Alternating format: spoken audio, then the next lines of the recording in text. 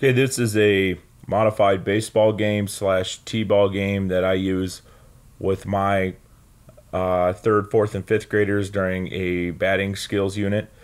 This is the way I set up the gym. At my school, we don't have the luxury of having grass or a field for that matter.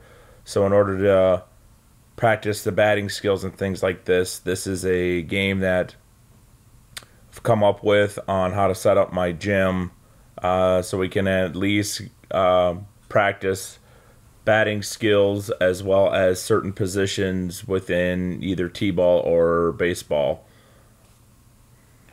We're going to take these two stars here as our two players. The way the gym is set up is this, and this is how I do it. Each one of these circles here are poly spots that represent different positions within the field. So my gym is a split gym, so back here is a curtain that splits the gym into two. And so the curtain is all the way across here, and I call that the fence. That's the home run fence. So if the kids hit their ball above a certain line on that curtain, then it's a home run. So the way it is this is the T-ball, or the T I should say for T-ball. Okay, this is the T, this is the T. This position here represented by this circle is the catcher. This would be the pitcher, this is the infielder, this is the outfielder. Now the students rotate in this direction. So for instance, if this person was here, they would rotate to this direction. Then this person rotates to this direction. Okay, and then if you were in the catcher's position, they become the next outfielder. So they would rotate all the way back up to this position right here. And then that's how it rotates. Okay? Get those out of there. So, anyway. So, for instance, let's say this person, this player, they're up to bat, and this person is in the pitching position. So, depending on your skill level, you can have either the pitcher here either toss the ball to the batter underhand with like a softball. I usually use like a yarn ball, things like that. Since we're in the gym, something that's easy for the kids to catch. Maybe third grade you use like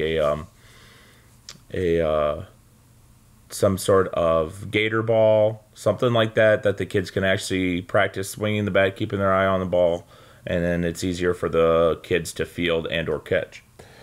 So that's up to you. So this person would, let's put a ball in there.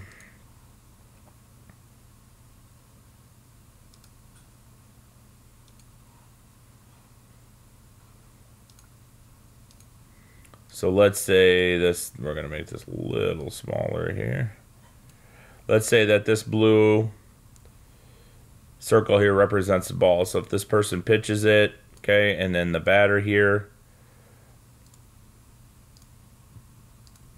and then the batter hits the ball, okay, let's say the ball travels all the way back against the fence, okay, then this fielder would have to go get it, okay, and then they field it, and then they would throw the ball all the way back either to the infielder, okay, and then the infielder could then throw it back to the pitcher and things like that. And the game just keeps rotating. Okay, and I try not to keep score with this.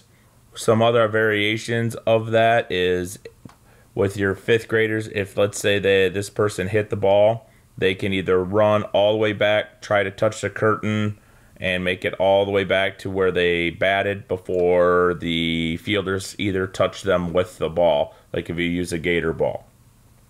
I don't have the kids throw the ball at them. They must have the ball in their hand and touch the student with the ball in their hand in order to get that person out.